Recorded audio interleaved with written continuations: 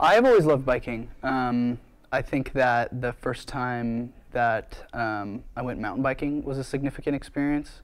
I went with my friend Dominic Barner, and I had my bike from, it was a graduation present for graduating from the 8th grade and going into high school. So I got my first mountain bike from them. Cool. And it was really cool, like being able to tackle terrain on a bicycle that I'd never really done before. So that was kind of a significant experience, being able to go into the forest and kind of getting lost for an hour and feeling like I was in a different world. And I think another kind of significant experience was also when I got my first road bike. It was with my own money, and then I bought it, and just the feeling of speed going down the bike paths and being able to just like zip along at like just the flick of a kind of pedal stroke, you know, it was kind of amazing. So that was like a really good feeling the wind in my hair and being able to go really fast. And then I think the last kind of significant experience that really solidified it was when my friend found a bike in a tree, and it was just this old single-speed bike, and didn't really have much going on with it. It was like spray painted red, but I pulled it out, and my friend was like, "Just, you know, do whatever you want with it." And I was like, "Okay." And so I remember pulling out my dad's tools and working on his garage floor, and I just had bearings everywhere, and I repacked the bearings, and I figured it all out, and he was kind of telling me how to get the bearings right. And I got it, and it was just such a feeling of like I pulled something completely apart and I put it all back together, and I was like, yes. And it's just like this really good feeling of working on something for the first time and like really completing something, and it had just such a satisfying feeling, and I knew that I wanted to continue that and kind of chase that addiction of whatever feeling that kind of gave me. So like of those three experiences, I think that the combination, kind of everything, really got me into what like the cyclist I am today. And yeah, from there it was really just about finding my first bike shop job, and I went in every weekend for 6 months asking for a job, and they finally gave one to me, and it's been smooth sailing from there, as it were.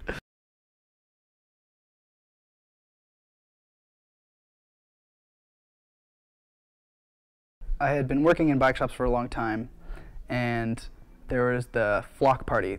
Before classes had started, I was a transfer student, and I made a beeline for wherever the bikes were. I was like, I know there's a bike mechanic thing on campus. I've heard about it. And so I walked right up to Margaret, our director, and I introduced myself, and I was like, hi, I love working on bikes, so I need to work here. So if you ever have any openings, let me know, and like, when can I drop off a resume? So that was kind of it was a good moment. And then to this day, Margaret still remembers my enthusiasm of like me walking up to me and just being like, hi, I love bikes. And it was really funny. She just like totally stuck out to her. Like, she doesn't really remember anything specific from that day, but she definitely remembers that. And it was just kind of like one of those things that she kind of knew. She was like, oh, this guy's stoked. Like, yeah.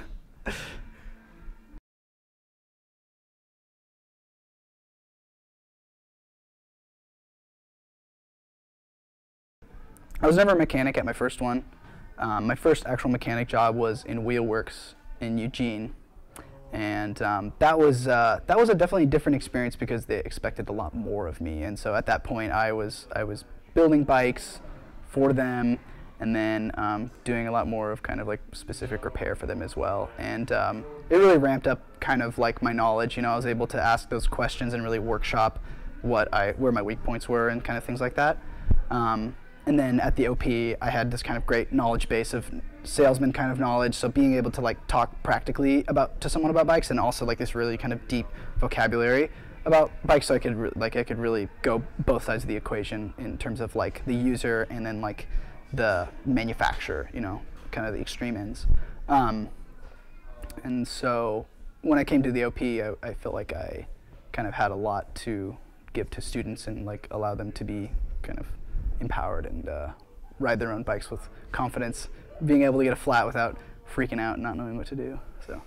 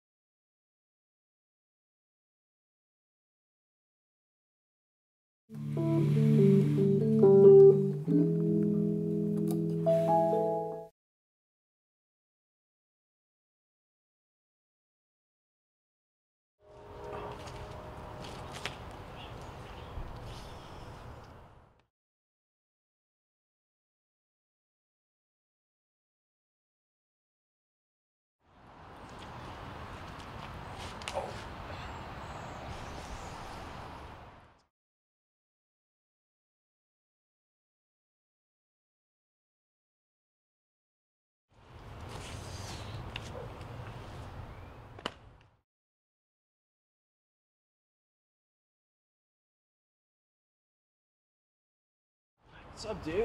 Oh.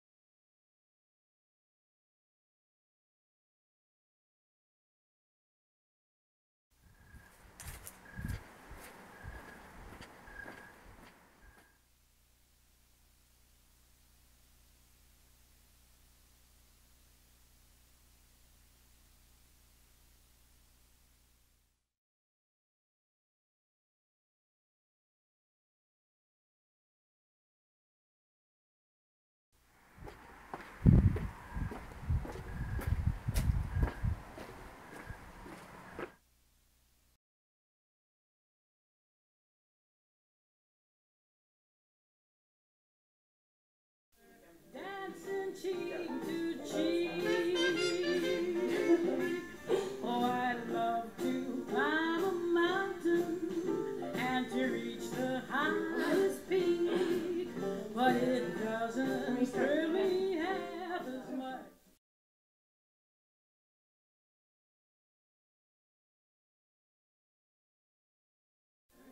I'm in heaven,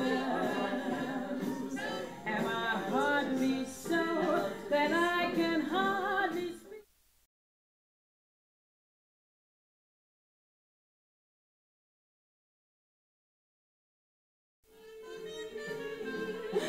And I seem to find the happiness I see. Whoa. When we're out together, dancing cheek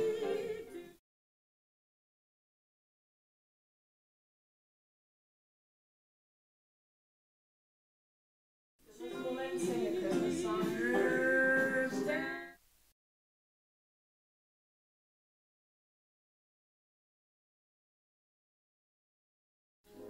think of Siamese twins, some Argentines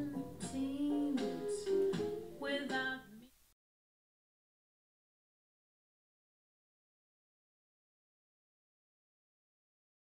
Sponges, they say.